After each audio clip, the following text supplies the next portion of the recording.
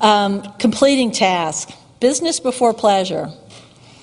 Do the unpleasant chore first if you can, or at least part of it, so you don't have it waiting for you at the end like this bête noire.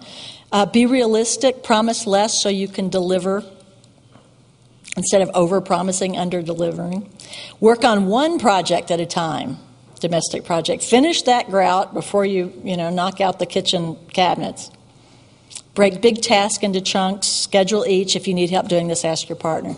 Maybe most of you have already figured out how to do these things, but the point is bringing real practical tips, really analyzing where you're having problems and bringing practical solutions instead of just going, I'll do better with that, or I'll find time for that. Really break it. Look at it like you're a detective and you're trying to solve the problem in someone else's life.